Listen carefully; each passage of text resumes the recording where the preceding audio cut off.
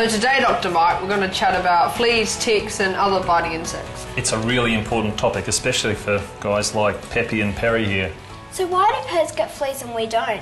Yeah, thankfully fleas are host-specific parasites, so they really want to be on dogs and cats. Thankfully they don't want to be on us. However, if they build up in large enough numbers, or if there's no pets around, they can actually jump on you, so watch out.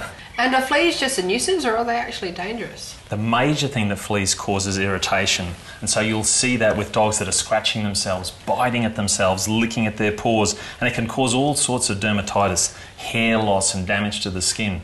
But there are other things they can cause. Fleas are actually bloodsuckers, so especially in young animals, they can cause anemia, that's blood loss.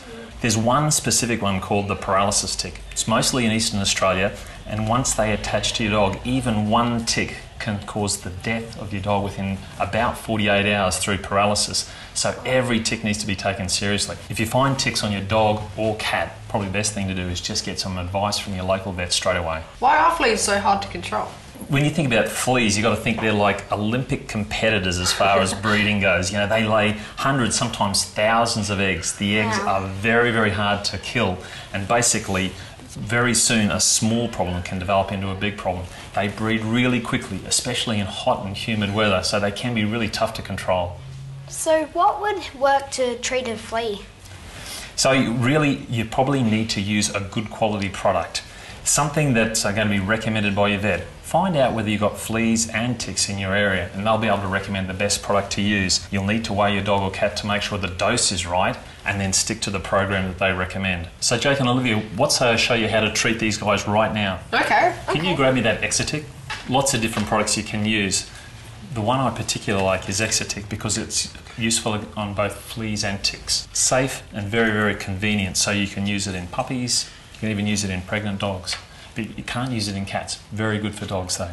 So Olivia, the way that we use this is we actually part the hair, thanks for that, at the back of the neck, and we apply it between the shoulder blades. The reason we do that is just so that the dogs can't lick where we've done the treatment.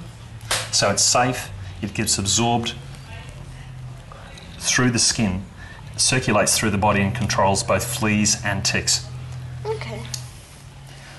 After doing a treatment like this, always go and wash your hands. Completely safe for use on dogs, but we need to wash our hands after treatment. Wow, that looks really easy to use. Yeah, I don't think Perry minded that at all. No. Yeah. When will Perry next be treated? You have to follow the instructions on this one. Exotic will control fleas for 4 weeks, but in paralysis tick time of the season, it needs to be done every 2 weeks. So listen to the advice from your vet, follow the instructions. All right. Great, thanks Mike. That's a pleasure.